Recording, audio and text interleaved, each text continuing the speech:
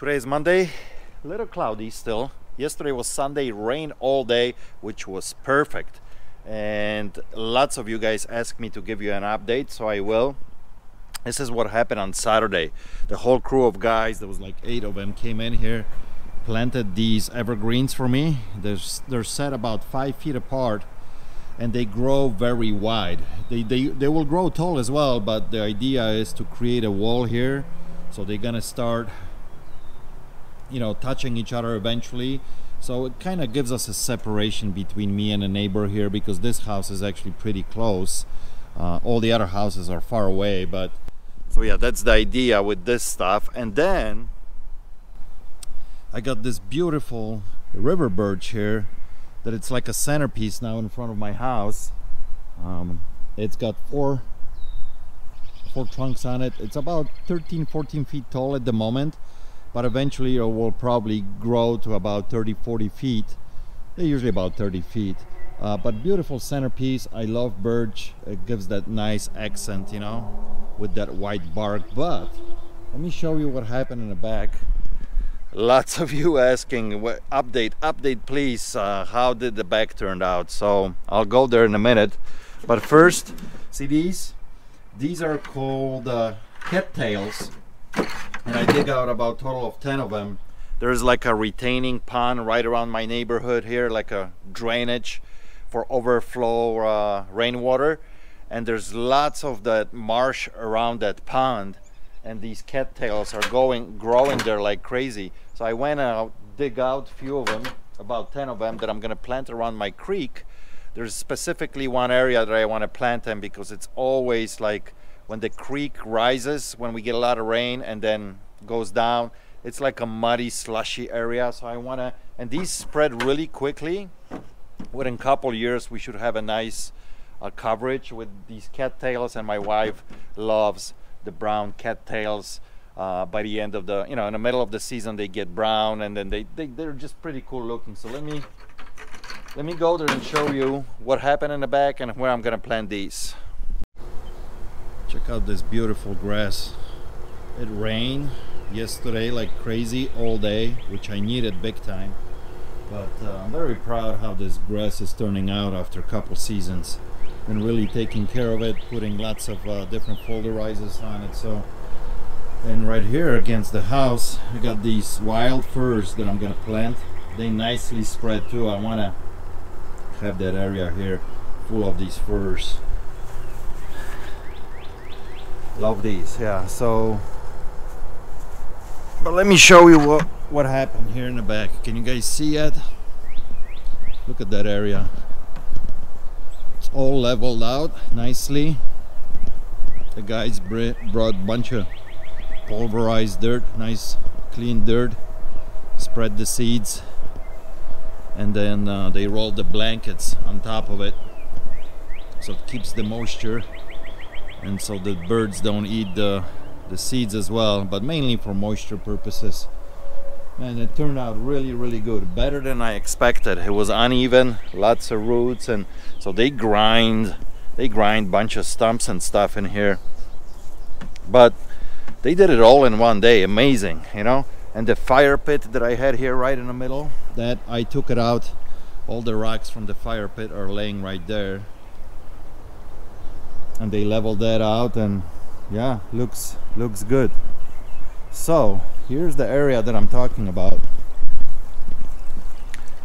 and actually I want to cover this pipe too. This pipe runs all the way underneath the ground, all the way behind the house, around the corner by the garage.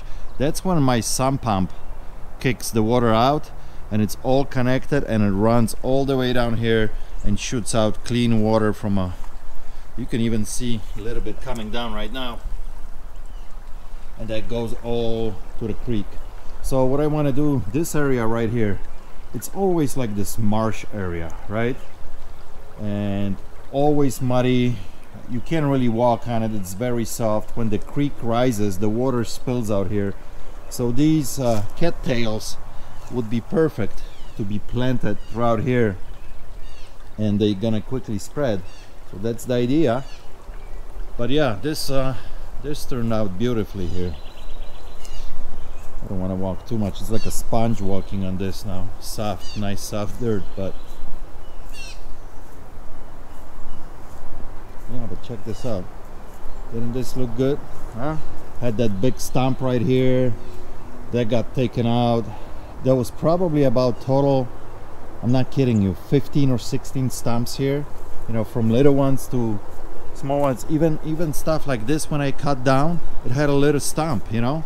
So they did a tremendous job here. This is gonna be beautiful when it starts growing. And yeah, a little bit extra of grass cutting, and I'm gonna have to get in here in some areas with a weed whacker, but I think it's gonna turn out really good. And then originally I had a fire pit right there. We're gonna move it down here right in the center, I think, because I have an open area for us, you know, no trees above it, so we can put a fire pit right here. Yeah, I think it's gonna be amazing. Turn out really good. Now I gotta do a little bit of cleanup back there because lots of roots they dragged into the back there. I even want to drag them farther in so they can rot back there somewhere, you know. Big project was here, but it's done. I'm extremely happy how it turned out. Very happy. See, I have this area here by the house that I already have a few of these cattails growing here. They started growing by themselves, see, right here. But I don't want to disturb them. Originally I was like, maybe I'll move them from here and put them back there.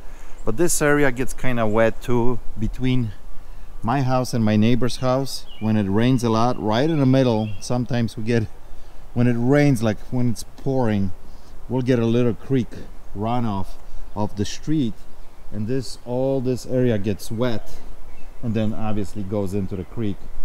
So actually I can leave them alone here and let them spread. So yeah, it gets so wet that I had 1, 2, they're gone, 3, 4, I had 5 blueberries planted here, and it's too wet for them. They kind of died off. They were okay for about a year or maybe even 2 seasons, but last fall it was too wet here. They didn't survive. Look at all these chips. Gotta clean that up. They grind this big stump that I hear. This is a tree that was removed last year, and I had, this was like 3 feet in diameter. So they grind this one down for me. So I gotta remove all these chips now, clean it up here. But yeah, I think it's looking really nice. We had such a harsh winter too, that this magnolia I think is dying on me. I planted this already 3 years ago, and it was fine for 2 seasons. And this season it started putting the little flowers out, but there's no leaves. It looks like it's dying. I don't know, something happened at the bottom there. That bark of the bottom piece looks like it's something has been chewing on it, so I don't know if that caused it or we just had a rough winter and this thing died, you know. Look at the nice tulips. Yeah, we had a freeze here a couple days ago, beginning of May, and you get some cold weather, harsh. And look at these guys, they were so nice. Look at them, we covered them, but still they got a little bit burned from the cold weather. Look at the first one. This one wasn't covered that good, and look at this guy. Man, that sucks. I don't want to bore you guys too much with this landscaping stuff, but you know, it's very enjoyable. It's very cool when you can do stuff around the house and looks good. So the guy who was planting these trees for me, he runs a landscaping company, and he told me to go get these spikes. Feed all season long without runoff. He told me they work very well for freshly planted like evergreens and stuff. So he says he uses them all the time around his property. I don't know if you guys ever use this kind of system or setup that you put in these spikes with a full horizon with them. Kind of curious. I never did this. I wonder how efficient it is. It's better than, you know, spreading. Because sometimes you will spread like a fullderizer around the trees and you'll kill the grass around it. So yeah, if you guys use something like this, let me know in a comment. Kind of interesting, very simple, and you just poke them into the ground and let them be, and they slowly dissolve. So all right guys, I'm not gonna bore you anymore with any planting and landscaping stuff, but many of you ask about the update, what happened with my project. So there it is.